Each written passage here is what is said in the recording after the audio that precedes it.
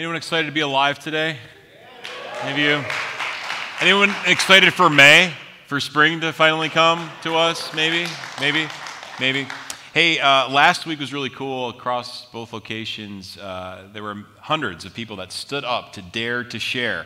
And I've been getting stories all week of people who finally had that conversation with that person that they've been delaying, and maybe that was you. And don't forget to grab that ping pong ball today and write their name on there and drop it in that slot there as our challenge as a church to keep sharing our faith, 700 gospel conversations. If you didn't do that yet, then hey, you always obviously have today and next week, and just maybe continually be a church that evangelizes so we will not fossilize. I love that quote. So last summer, I attempted to surf. And I dared myself. I challenged myself to surf. And so one of my good buddies, Mike Snyder, Hot Apple Snyder, I call him, he took me to this beach and to learn how to surf. This is apparently, it's Doheny Beach in California, and this is apparently where the kids learn how to surf. Easy peasy, right? Okay. Now, when I was picturing surfing, I was thinking like smooth, silky sand, you know what I mean? But if you notice the picture here, there's rocks everywhere, okay? I mean, so I'm like, are you kidding me? So we get out there, and it's like super shallow, and you have to go really like a football field out into the water, it felt like. And I'm walking on these rocks, and my feet are killing me. I'm like, you gotta be kidding me. So I finally get out there, attempt to try to hit a couple waves, didn't go so well at all, and I'm crashing and hitting my shoulder on the rocks. I'm bleeding everywhere. It's like, this is ridiculous. So now I start making the trek back, but I can't even walk anymore. My feet are on fire, like literally on fire. And I can't believe I'm doing this, but here's a vulnerable clip of me that my wife took of me coming in. You can watch this. Hey, babe, how you doing? There's Shamu just coming in there. I'm coming in here, I have to literally, I'm like crawling. I'm like, just listen here. How you doing, babe?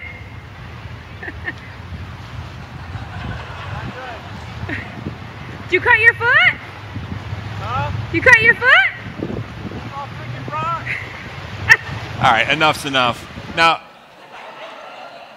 did anyone else notice the empathy and the kindness coming from my voice, from my wife's voice? Thank you, sweetheart. Thanks for caring for me and looking after me. I really appreciate that. You're so caring. Anyways, so I get back, I get there, I go up to Mike, and I'm like, yeah, what, are you trying to kill me out here? Like, why are you taking me here to learn how to surf? This is like, I'm whining, I'm complaining. I'm like, where's the water shoes? Like, why wouldn't we have water shoes for this? This would have made everything a lot easier and better. And we're talking, and I'm laughing, and we're cutting up. And while I'm whining and complaining, there's this hipster surfer mom that speaks up. She's right next to us. She's like, in California, we don't use water shoes to surf, sir.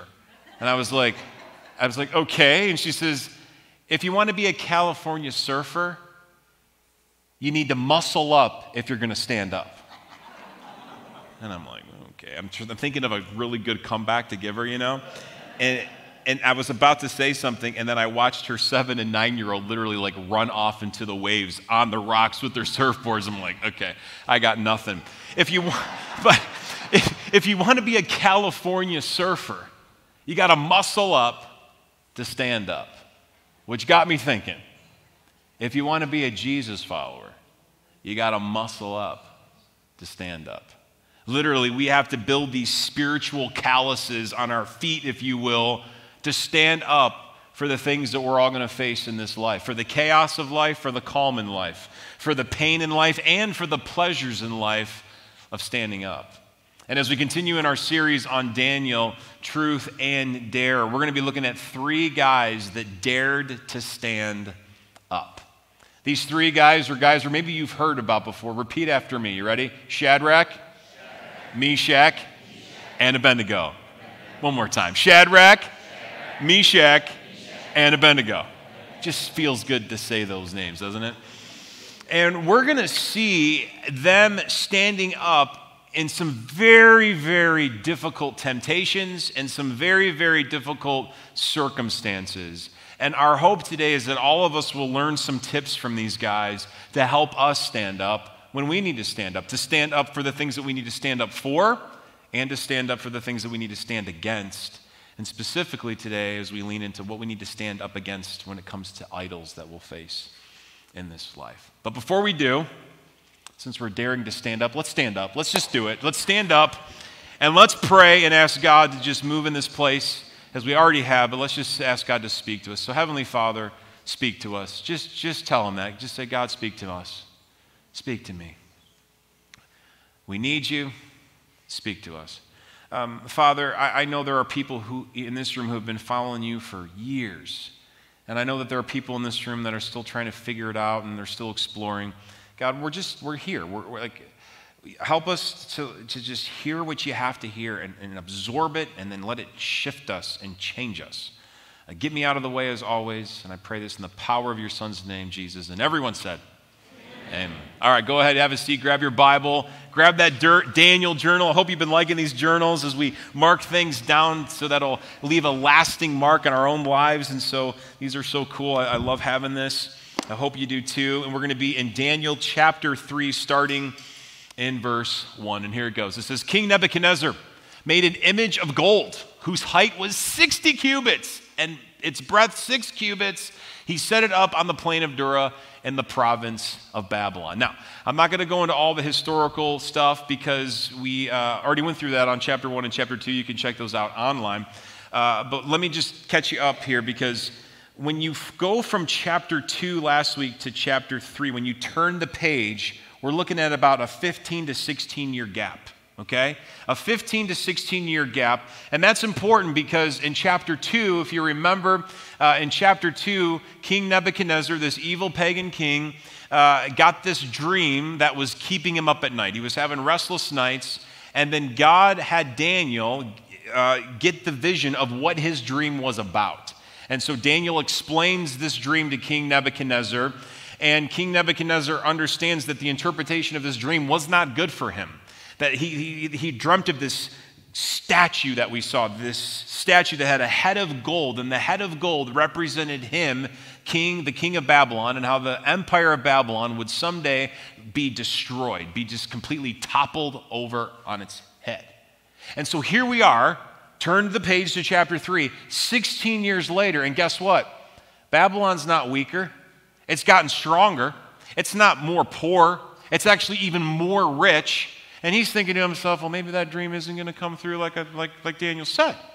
And so what does he do? Just builds a massive golden statue of himself. Just, puff him in his chest, if you will, Like, look at me, I'm strong, I am powerful, no one's going to take me down. So talk about some serious pride, some serious ego, if you will, building this golden statue of yourself. So this brings us to the first point that we're going to recognize today is this thought right here. You know what the world needs? And I want you to say this with me. Here we go. A little more of me. Say that again. A little more of me. You said it. You said it. Now, oftentimes we don't say that, but that's how we live. That's how we wake up in the morning feeling that this world needs a little more of me, which reminds us of the first idol that we have to constantly stand up against, and that's standing up the idol of control, if you're taking notes. Man, this is hard, right? Every time you wake up in the morning, you're not thinking of others, you're thinking of me. Or you're forced to think of others, but really you want to think of yourself, especially if you have kids. And it's just this idea of like the spirit of selfishness, the spirit of me is alive and well. Come on, everyone wants to be king. Everyone wants to be Jesus.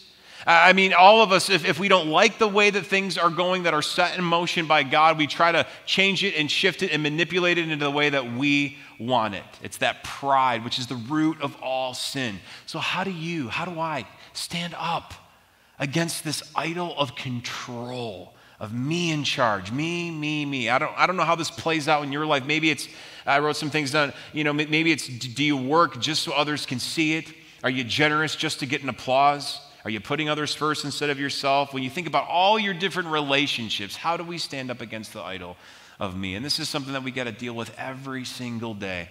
But here's one ammo that you can hold on to that I encourage you, if you're taking notes, this is an ammo to help you fight against this idol that we have to fight against every stinking day of our lives. And that's this, John 3:30. Read this with me. He must increase, but I must decrease. If you don't have that memorized, or if you've never memorized the verse before, I encourage you, memorize this verse. He must increase, but I must decrease. Pretty easy, right? Let's just say it again. He must increase, I must decrease. So when you're in a fight with your spouse, he must increase, I must decrease. When your boss is going at you, he must increase, I must decrease. We're talking about God, not the boss. Okay, just kidding. No. But you get it helps center your mind to get yourself out of the pride of me and wanting the control. Let's keep going. Then it says in verse 2, then King Nebuchadnezzar sent to gather the satraps, the prefects, and the governors, and the counselors, and the treasurers, and the justices, and the magistrates, and all the officials of the provinces, which, aka, these are really important people, okay? These are really important people, to the dedication of the image that King Nebuchadnezzar had set up. Keeps going. Then all those important people gathered for the dedication of the image that King Nebuchadnezzar had set up, and they stood before the image that Nebuchadnezzar had set up. And the herald, the messenger, proclaimed out loud, you are commanded, O peoples, nations, and languages, that when you hear the sound of the horn, the pipe, the lyre, the trigon, the harp, the bagpipes, which we know the Scottish were probably there, okay? This is cool. Which I was thinking, we missed the ball. We totally dropped the ball, Maya. We should have had bagpipes today, just going for it, and we missed it. Dang it. Next time. And every kind of music, you are to fall down and worship the golden image of the king that Nebuchadnezzar had set up. Is that all I have for that time? Or we got another one? Yeah, keep going. Here we go. Yeah. And whoever does not fall down and worship shall immediately be cast into the burning fiery furnace. Look out. Therefore, as soon as all the peoples heard all those instruments and languages fell down, what do? They fell down and they worshiped the golden image that King Nebuchadnezzar had set up. What does this remind us? What does this show us? This reminds us of the importance that we need to stand up against the idol of conformity. The spirit of Babylon is a symbol that has been used from the 600 BC, 500 BC, all the way here till now. The spirit of Babylon, who is the dictator of the spirit of Babylon, is Satan and the evil one, the devil himself. That spirit is alive and well today. This isn't just ancient times. This still goes on today. Hence, take a look at the Turkmenistan leader, how he erected this golden statue of himself for the people to bow down to. Or the past emperor of China, the Mao Zedong, right here. This before its completion, this is a picture right before it was completed, but before it was completed, they actually took it down. But there's also 2,000 other statues of him that people in China bow down to this day.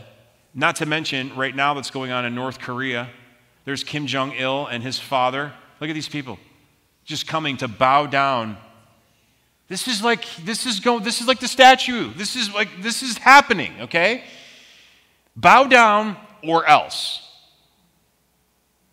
Now today we live in America, and right now we're not being called to bow down to a 90 golden foot statue, but what are we being called to bow down to? 90 different ideologies from 90 different angles getting us to bow down to the ways of the evilness of Babylon, to the ways of the world of Satan.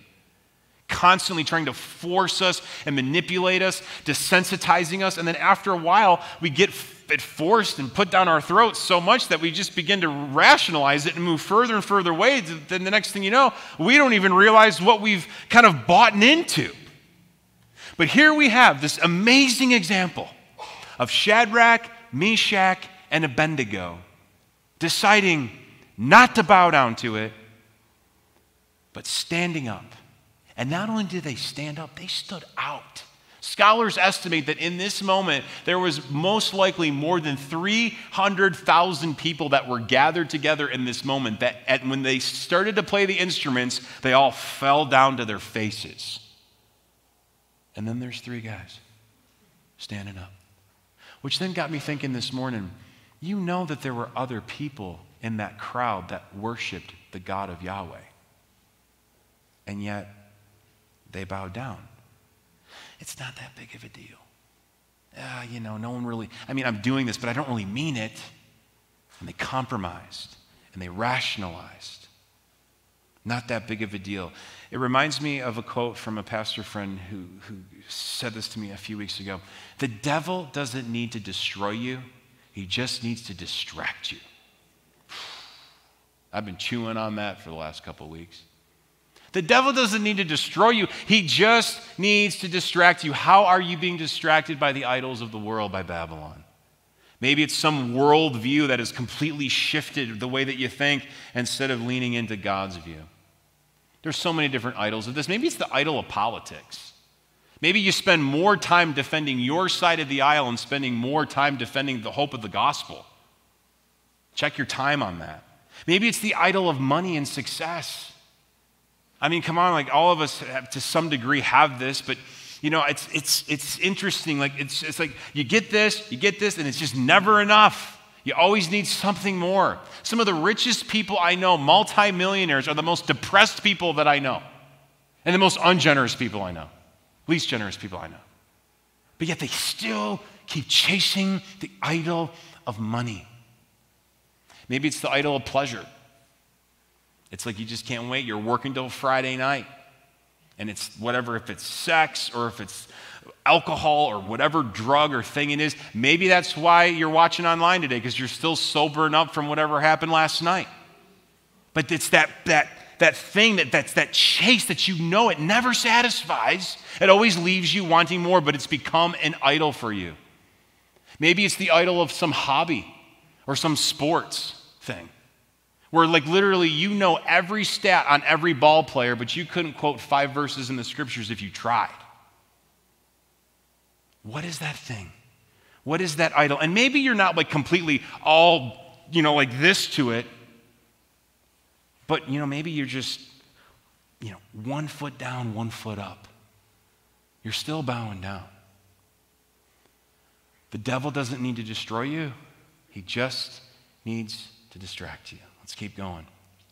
Therefore, at the time, certain Chaldeans came forward and maliciously accused the Jews, and they declared to King Nebuchadnezzar, "O king, live forever. You, O king, have made a decree that every man who hears the sound of all of these instruments shall fall down." I'm on a time clock, okay? I got to keep going. Shall fall down and worship the golden image. And whoever does not fall down and worship shall be cast into a burning fiery furnace. But there are certain Jews whom you have appointed over the affairs of the province of Babylon, Shadrach, Meshach, and Abednego. And these men, O king, pay no attention to you. They do not serve your gods or worship the golden image that you have set up. Then Nebuchadnezzar, in furious rage, commanded that Shadrach, Meshach, and Abednego be brought. And so they brought these men before the king, and Nebuchadnezzar answered and said to them, "Is it true, O Shadrach, Meshach, and Abednego, that you do not serve my gods or worship the golden image that I have set up? Now, if you are ready when you hear the sound of all of those instruments, fall down and worship the image that I have made. Well and good. But if you do not worship, you shall immediately be cast into a burning fiery furnace. And who is the God who will deliver you out of my hands?" And we pause here. And I just imagine, like, maestro, play that funky music. But it reminded me, Satan's got a band. And they're good. They can rock. They can shred. They're really skilled. They're really talented. They got a great director of their band. But our God, he's got a band. And he's the director of all directors, and his band is louder and sicker and more skillful and can play notes that are literally off the charts, that people have never even heard before. He's the director of all directors, the orchestrator of all orchestrators. But notice this. What we just read, it said in the moment that when they heard the music, that literally the nation was literally bowing down and worshiping. It literally reads as soon as they were hearing, they were falling down. That was total, immediate obedience, bowing down to a pagan golden statue. That was their posture, which then made me think, as Jesus followers in the room, I just want to talk to all you Jesus followers in the room, we come into a place every Sunday to not worship a golden statue, but the King of Kings and the Lord of Lords. What is our posture? Are we just kind of like, Lord? I'm not saying you have to be a great singer. I'm just saying, like, what's your posture when you come in? When the music plays, what's your posture? I mean, like, are we just folding our hands and putting our hands in our pockets? All right, Joe, hurry up. Come on, let's go. Or are we, like, reminding ourselves that we are not worshiping a golden statue that's going to be toppled and destroyed? We are literally worshiping the great I am, the Holy of Holies, the King of Kings who has rescued us and redeemed us. Where are your hands lifted to? Maybe, I'm not saying you're going to be like jumping in the aisles and having a circus in here. I'm not saying that, but I'm just saying with reverence and in awe. Or maybe you're bowing your head and you're just with your hands and you're just like contemplating the truths of how Jesus has saved you. May we check our posture as we worship the one true God. And in our closing song today, I hope we can remember that. Then it continues, Shadrach, Meshach, and Abednego answered to the king, O King Nebuchadnezzar, we have no need to answer you in this matter. Wow. If this be so, our God whom we serve is able to deliver us from the burning fiery furnace. And he will deliver us out of your hand, O king. Notice the confidence and the assurance. My God is able to save. He is willing to save. He will deliver. But then notice this. But if not, but even if he doesn't come through, even if he doesn't show off the way that we want him to show off, but if not, let it be known to you, O king, that we will not serve your gods or worship the golden image that you have set. There's so many things that I could go off on a tangent with this, but here's one thing that caught me. It's not what was written. It's what was not written. It was the silence. Think about all those instruments that I keep skipping over. That's a lot of work. To get all these instruments, all these players together, tuning it all up, the orchestra's all ready to go. They're ready to jam. But because Shadrach, Meshach, and Abednego stood up, they shut the devil's band down. And in the same way, when we stand up in our faith, we too shut the devil's band down. Are you doing that with your life? Are you shutting the devil's band down? Then Nebuchadnezzar was filled with fury. An expression of his face was changed against Shadrach, Meshach, and Abednego, and he ordered the furnace heated 7 times more than it was usually heated, which makes you kind of think, like, fire's fire. When you, like, what's the difference? When you go in the fire, you're going to burn. Okay. Then he ordered some of the mighty men of his army to bind Shadrach, Meshach, and Abednego and cast them into the burning fiery furnace. These men were bound in their cloaks, their tunics, their hats, and their other garments, and they were thrown into the burning fiery furnace. Because the king's order was so urgent that the furnace was overheated, the flame of the fire even killed those men who took up Shadrach, Meshach, and Abednego. And these 3 men, Shadrach, Meshach, and Abednego, fell bound into the burning fiery furnace. Now, many of you in this room know the ending of this story, but pretend like you don't. They obeyed God because they must, not because it worked out best for them. They stood up and stood out and worshiped God even when it didn't make sense, even when it was difficult, even when it was painful. They stood up and were thrown into a fire. What would you do? Come on. This is hard. This is the other reminder how, maybe one of the hardest, that we have to stand up against the idol of comfort, of bliss, of happiness. How easy can we fall into the trap that the only time that we will worship God is if only it's going the way that we want it to. But the moment that God isn't showing off or showing up in the way that I want, then forget it. Where is your line? Where is my line?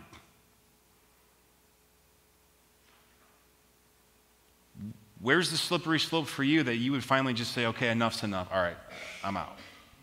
I'm out. Choosing Christ over comfort. Holiness over happiness. So, there's so many ways that you can go in this direction, but I'm not going to spend time talking today about why God allows us to go into the fire and the trials and the testings. That I've done many messages on that, and I can refer you to some of those. But what I want to remind us of is that God never promises us to take us around the fire, but he always has promised that he will stand with us in the fire.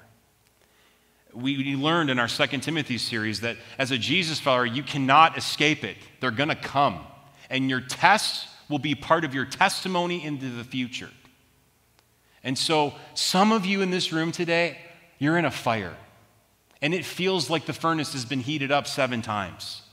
It's something financially, it's something relationally, it's something maybe in your marriage, it's something with your job, it's something with your medical condition. I don't know what it is, and it's hard. And I'm not trying to belittle it. I'm not trying to I'm not saying I understand what you're going through.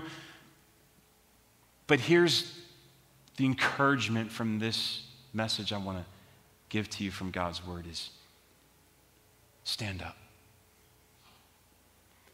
Stand up in your faith. Be strong.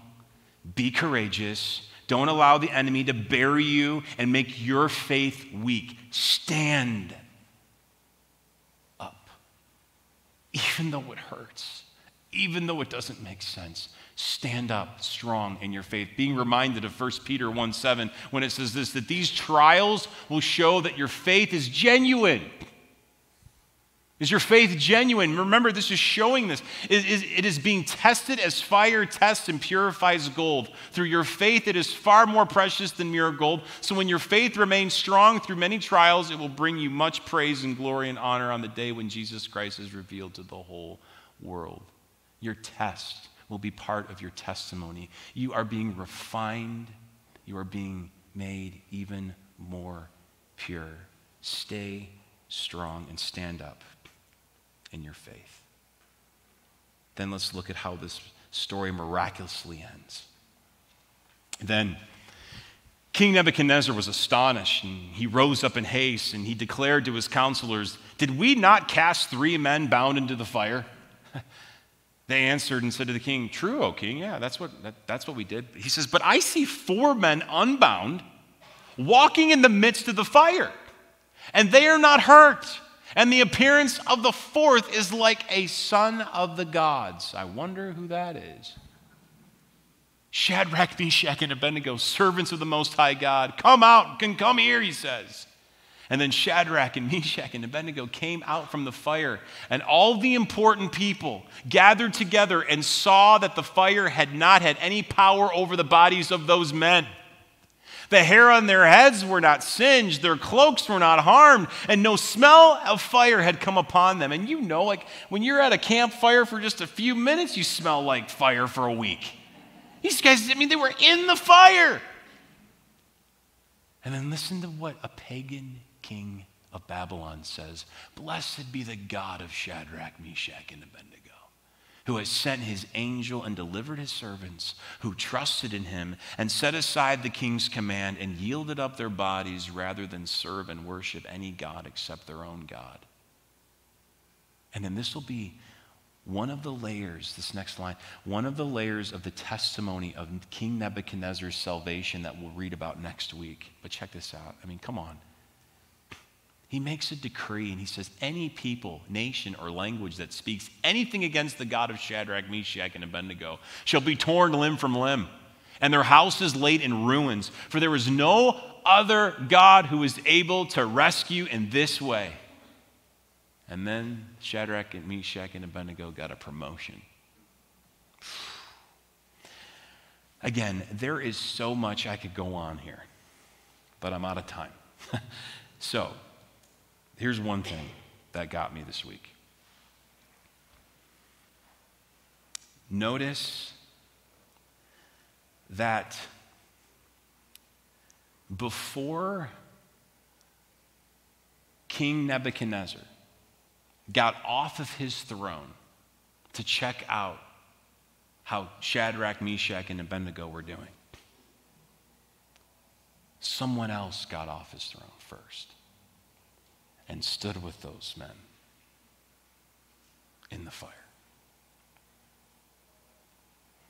reminding us that the world will always let you down, but Jesus will never let you down. And not only did he get off of the throne around 500 BC to help three guys stand in an earthly fire, but just a little over 2,000 years ago, he got off of his throne to help save every single one of us, not from an earthly fire, but from an eternal fire. That is coming. And I want you to notice this callback that Jesus makes in Matthew chapter 13. He makes a callback. Notice the parallel here from Daniel chapter 3 to what Jesus says in Matthew chapter 13. See if you see it.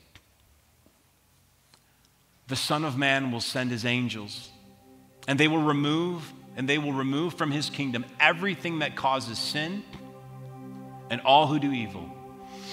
And the angels will throw them into the fiery furnace, not an earthly one, an eternal one, where there will be weeping and gnashing of teeth. This is the thing that we don't like to talk about a whole lot in our world today, but it is truth.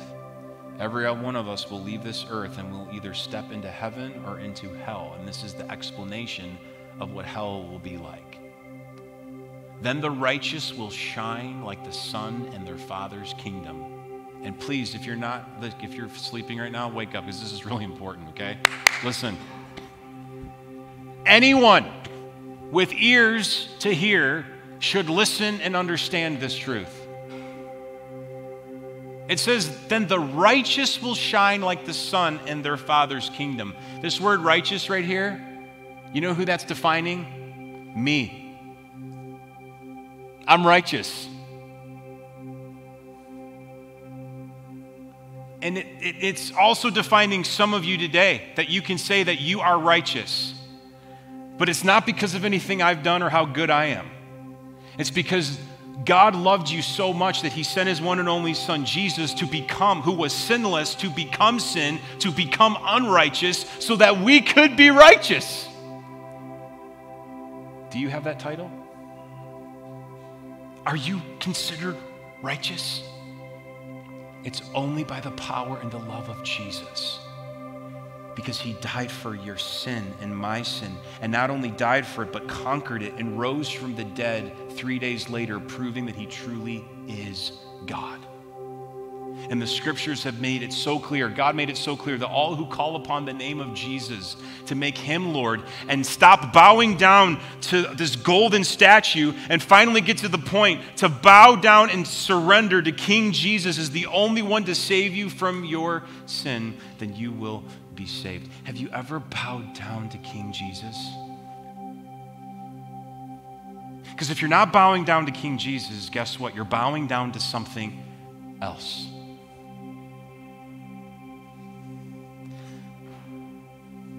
He loves you. What are you waiting for? And if you've never bowed down to King Jesus, let this be the day. And so I'm going to ask everyone to just bow their heads and close their eyes with me. Maybe you're something stirring in your heart where you're like, you know what, I haven't. I have been definitely bowing down to the ways of the world and Babylon, and this faith thing's just kind of been over in the corner of my mind, but I've never taken it seriously. I don't understand it all, but I do understand today that I want Jesus to be my king, and I want to bow down to him. I want the title of righteousness. And so if that's you, I'm going to lead you through a real prayer between you and God. And you just make this between you and him. Just say, Father, in your own words, just say, Father, I'm done bowing down to the world. Just say that to him. And today, through my faith, I'm bowing down to you. forgive me for my sin. I repent. And then just with gratitude, just say thank you. Thank you for dying for me. Oh, thank you for rising again for me. And then just say this. Just say right now, in this moment, say that right now in this moment, I receive you, Jesus, to be the King of my life. As we continue to pray, my friend, if you truly meant that, then you no longer have to fear the eternal fiery furnace, because your God will now stand with you forever. Heavenly Father, thank you so much for the gift of knowing you. Give us the strength to stand up when it's hard. Forgive us when we bow down to the things that we bow down to. We need your strength. We need your help. Strengthen our faith. We pray this in the power of your Son's name, Jesus. And everyone said, amen. Can we give it up for those who put their faith in Jesus for the first time today? Amen. Maybe you made that decision. Now you have the title of righteous. And that's amazing. And there's a party going on in heaven right now for you. And so I just want to encourage you, tell someone. Like, don't walk alone. Let someone know. You can let one of us know, one of our crew members know.